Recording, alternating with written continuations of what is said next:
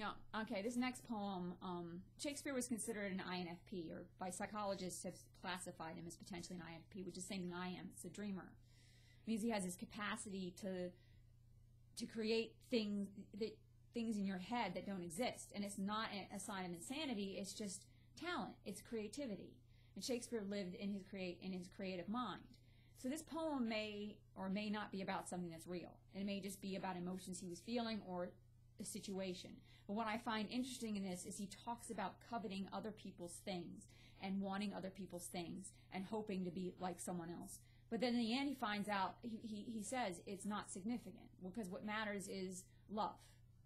And I get that in a way, because though I experience jealousy and I could experience potentially coveting what someone else wants, the reality is I recognize the fact that someone else's life is not necessarily greener than mine. So even though I may have a layer of jealousy about someone or something, or someone else's relationship, someone else's things, the reality is I know for a fact that it's not really jealousy that runs me. It isn't. It's more like I'm driven by justice and by fairness and by love and by needs of doing things right. Because even in this poem, Shakespeare at one point says he doesn't like having these feelings. He actually kicks himself. There's one line in it where he specifically kicks himself. So anyway, sorry, I'm digressing on this one, but I find this one really, of all the poems I've done, of all of his sonnets, fascinating.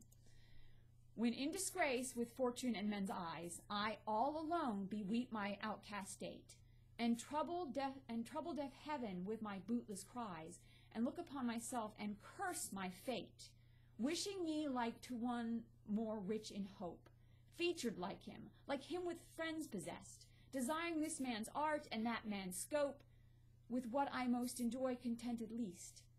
Yet in these thoughts myself almost despising, happily I think on thee, and then my state like to the lark at break of day arising, from sullen earth sings hymns at heaven's gate. For thy sweet love remembered such wealth brings, that then I scorn to change my state with kings.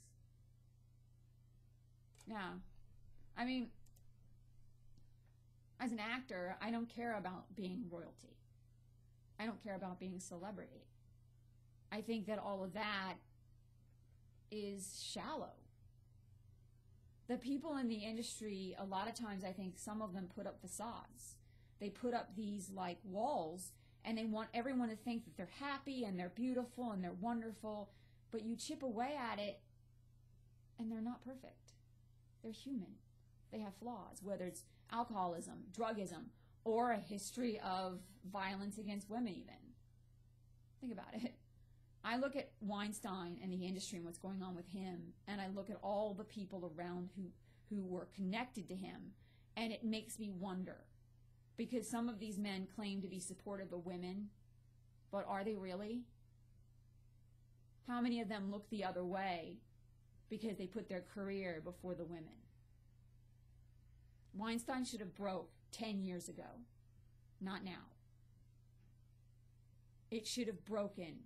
It took us getting a president who is a sex predator for Hollywood to do anything about their own backyard. Thank you. Bye.